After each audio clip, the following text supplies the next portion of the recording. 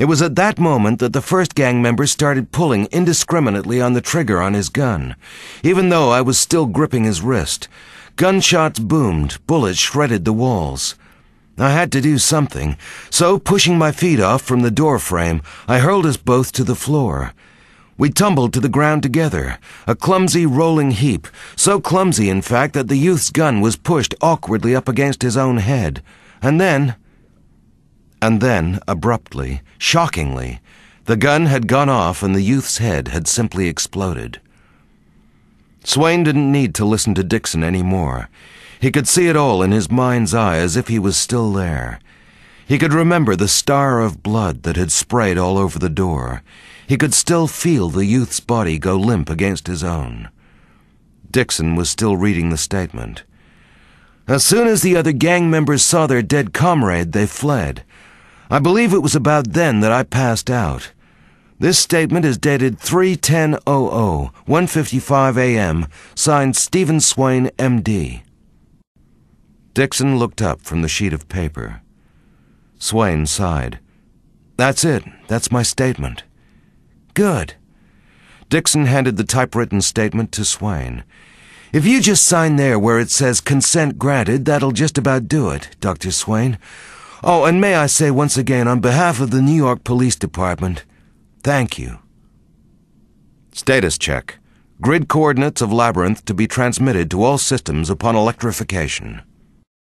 We'll see you in the morning then, Officer Paul Hawkins said as he stood inside the enormous translucent glass doors of the New York State Library.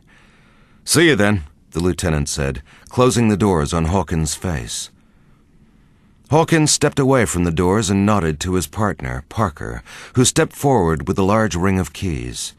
As Parker began to bolt the first of 4 locks on the huge translucent doors, Hawkins could see the blurred outline of the lieutenant affixing bright yellow police tape across the entrance. The tape pressed up against the other side of the glass, and Hawkins could make out the familiar words, "Police line, do not cross." He checked his watch. 5:15 p.m. Not bad, he thought. It had only taken them 20 minutes to skirt the building and seal off all the entrances and exits. Parker finished off the last lock and turned around. All done, she said. Hawkins thought about what the other cops had said about Christine Parker. 3 years his senior, she was hardly pretty. For that matter, hardly petite. Big hands, dark, heavy-set features, good with a gun. Unfortunately, her image hadn't been helped along by reports of insensitivity. She was known in the department for her rather icy demeanor. Hawkins shrugged it off. If she could hold her own, that was all that mattered to him. Good. He turned to face the enormous atrium of the library. Do you know what happened? I was only called in this afternoon.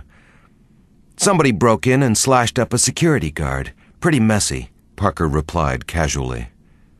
Broke in? Hawkins frowned. I didn't see any forced entry on any of the doors we sealed. Status check. 0:44:16 to electrification. Parker put her keys in her pocket and shrugged. Don't ask me. All I know is that they haven't determined point of entry yet. SID's coming in tomorrow morning to do that. Guy probably picked the lock on one of the storage doors. Those things have got to be at least 40 years old. She cocked her head indifferently. Larry at Dispatch told me they spent most of the day just trying to clean it all up. Parker walked over to the information desk and sat down. Anyhow, she put her feet up on the counter. This isn't so bad. Doesn't bother me if I get double time for sitting in a library all night. Come on, Daddy, Holly said impatiently. I'm missing Pokémon. Okay. Swain pushed open the front door. Holly burst past him, dashed into the house. Swain pulled his key from the door and called after her, Don't slide on the carpet! He stepped inside as Holly charged out of the kitchen, biscuit tin in one hand, a can of Coke in the other. Swain stopped in his tracks as Holly cut across his path, making a beeline for the TV. Watching her, Swain put his suitcase down, folded his arms and leaned against the bench that separated the kitchen from the living room. He watched as, unsurprisingly, in mid-stride, Holly dropped to the floor and slid gracefully across the carpet, coming to a halt inches away from the television set. "Hey!" Holly gave him a throwaway smile. "Sorry!" She flicked on the TV. Swain shook his head as he went into the kitchen. He always said not to slide on the carpet, and Holly always did it anyway. It was kind of a ritual. Besides, he thought, Helen had always said it, and Holly had always ignored her too. It was a good way for both of them to remember her. It had been 2 years now since Swain's wife had been killed by a drunk driver who had tried to run a red light at 50 miles an hour. It had happened late one August evening around 11:30. They had run out of milk, so Helen had decided to walk to the 7-Eleven a few blocks away. She never came back. Later that night, Swain would see her body at the morgue. The mere sight of it, bloodied and broken, had knocked the wind out of him. All the life, the essence, the personality, everything that had made her Helen, had been sucked from it. Her eyes had been wide open, staring blankly into space, lifeless. Death had struck, brutally, swiftly, unexpectedly. She had gone out for milk, and then all of a sudden she was gone. Just gone. And now it was just him and Holly, somehow continuing life without her. Even now, 2 years on, Swain occasionally found himself staring out the window, thinking about her, tears forming in his eyes. Swain opened the fridge, pulled out a Coke for himself. As he did so, the phone rang. It was Jim Wilson. "You missed a great game." Swain sighed. "Oh, yes. Man, you should have seen it. It went into—" "No, stop! Don't tell me!"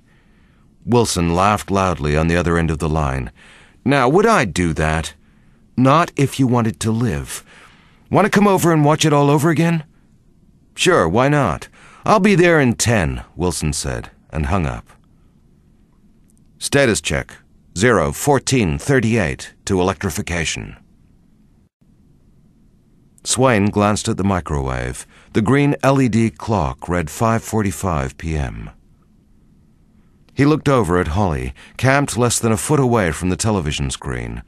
On the screen, multicolored creatures danced about. Swain grabbed his drink and went into the living room. "What are you watching?" Holly didn't move her eyes from the screen. "Pokémon," she said, feeling for the biscuit tin beside her and grabbing a biscuit from it. "Any good?" She turned quickly, scrunched up her nose. "Nah, Mew isn't there today. I'll see what's on the other channels." "No, wait." Swain leaned forward, grabbing for the remote. "The sport will be—" The station changed, and a newsreader appeared on the screen. "While in football, fans in the national capital were not to be disappointed as the Redskins scalped the Giants 24-21 in an overtime thriller. At the same time, in Dallas—" Swain closed his eyes as he sank back into his chair. "Oh, man." "Did you hear that, Daddy? Washington won. Grandpa will like that. He lives in Washington." Swain laughed softly. "Yes, honey, I heard. Status check. Officials attending to Earth contestant await special instructions regarding teleportation." Paul Hawkins strolled idly around the foyer of the library. His every footfall echoed hauntingly in the open space of the atrium. He stopped to survey the atrium around him. It was, quite simply, a massive interior space. When one took into account the rail-lined balcony that ran in a horseshoe above the lower floor, its ceiling was actually 2 stories high. In the early evening darkness, the atrium looked almost cavernous. 10-foot-high bookcases loomed in the brooding semi-darkness. Indeed, with the onset of night, apart from the harsh white glow coming from the information desk where Parker sat reading, the only light that penetrated the gigantic room was the slanting blue light from the streetlights outside. Status check. 00304 to electrification. Teleport officials, stand by. Hawkins looked over at Parker. She was still sitting behind the information desk, her feet up, reading some Latin book she said she'd read back in school. Jesus, it's quiet here, he thought. Status check. 00141 to electrification. Status check. Officials on Earth confirm receipt of special instructions. Stand by.